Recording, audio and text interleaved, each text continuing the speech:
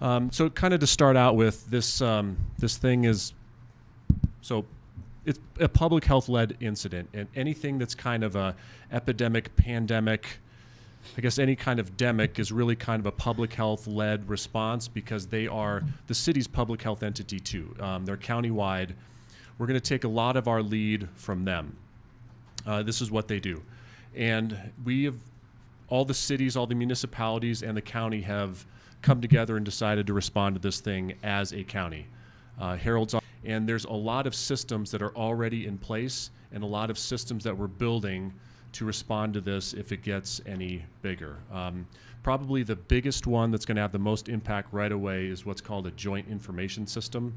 It's kind of a fancy name for all of the public information teams from all over the county, municipalities, the sheriff's office, commissioner's office, school district, hospital systems, anybody that we can kind of think of that's related to this event in any way, are coming together with public health to try to create a consistent messaging platform.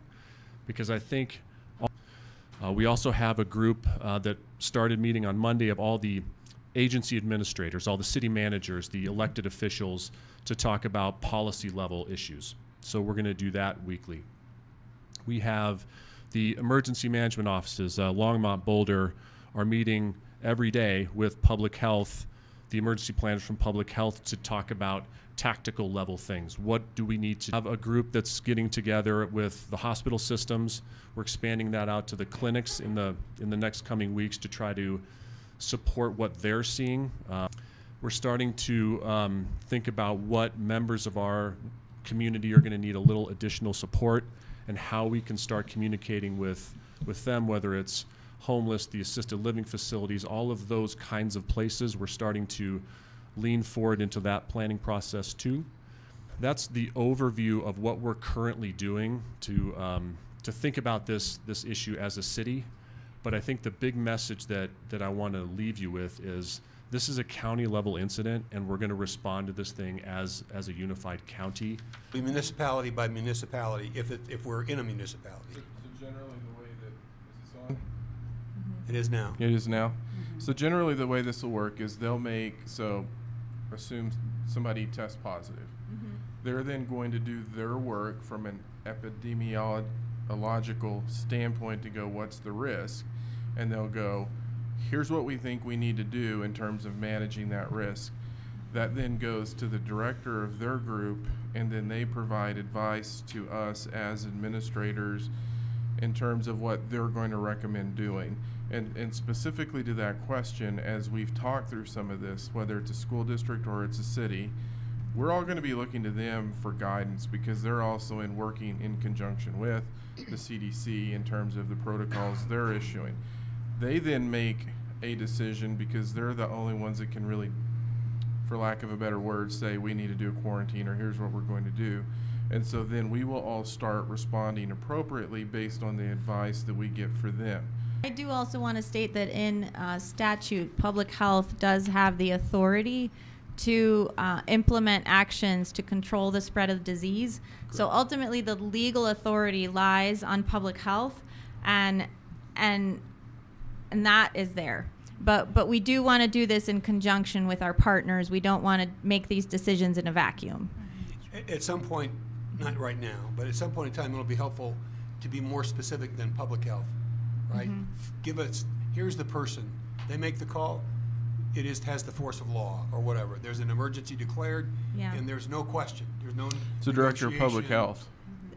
We have our public health director is Jeff Zayak, but then we also have the state health department and the head of the state health department. And there's also, I don't know what the acronym is, but it's the GERC, which is the governor's kind of emergency communicable disease group.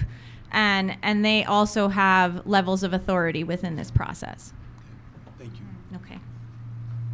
All right, Mayor Bagley, members of council, I'm Lisa Knobloch, Sustainability Program Manager, and I'm here tonight to give you an update on the Climate Action Task Force and climate action in general. And if I get to Climate Action Task Force, you all saw a variation of this slide at the retreat a couple weeks ago. The Climate Action Task Force has now held 5 of their 8 meetings. They have drafted Recommendations on the 3 topic areas on the left-hand side, and I will go through a pretty high-level review of those recommendations with you tonight. And they have now moved into developing recommendations for the education, outreach, adaptation, resilience, and land use. And one change from when you saw the slide last is they did decide to include waste management in the land use topic area. So you'll see recommendations around that and included in land use when that comes through. As I mentioned before, equity is incorporated throughout all of the recommendations, and there will be a section also on governance, plan evolution, and adaptation. So looking at what do we do once the report is completed.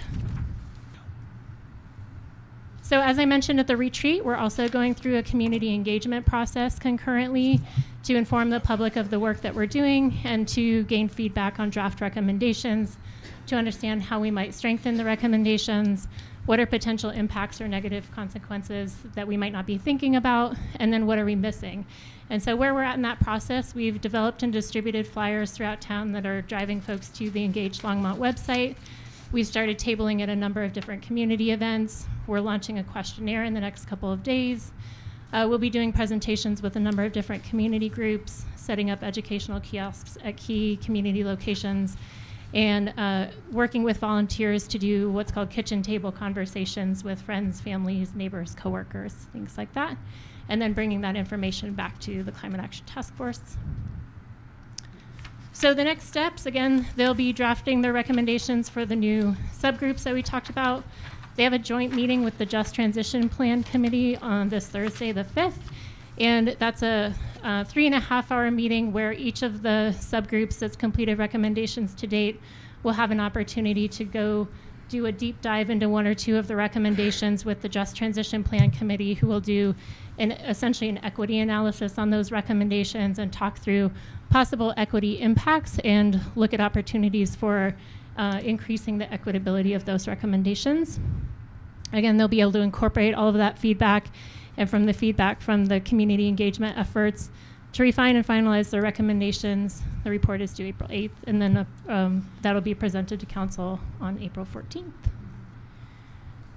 And then in addition to what's happening with the Climate Action Task Force, we wanted to mention that the city also is really taking a number of steps to accelerate our work, also in context of and in alignment with the climate emergency resolution and the resolution to transition to 100% renewable energy.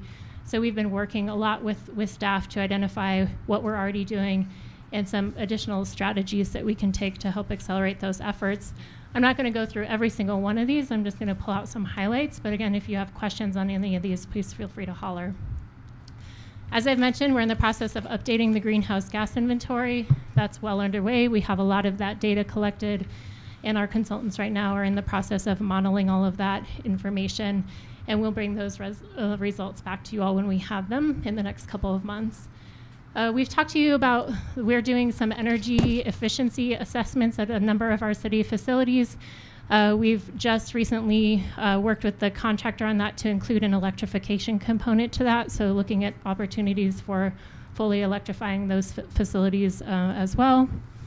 We recently received a grant to transition some of our city land to low water turf and to do some demonstration and research on opportunities around not only reducing our water use on city property, but also utilizing plant materials that reduce the need for mowing, which will reduce our greenhouse gas emissions associated with fuel use from those types of operations.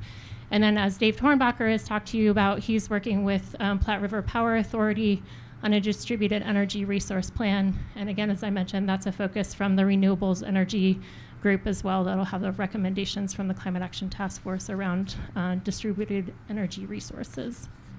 Really what we're looking for tonight is we believe in order to stay on track, in particular with the Nelson Flanders treatment plant expansion, it is really necessary that we would seek voter approval this fall at the 2020 general election to issue additional water bonds for that particular project. We're not asking for a formal vote tonight to place it on the ballot, but rather whether you want us to continue to pursue the effort and do the necessary work such that we would bring that to you. Thank you. There's a motion on the floor. All in favor, say aye. The motion is to direct staff to move forward on the preparations to put this on the 2020 ballot.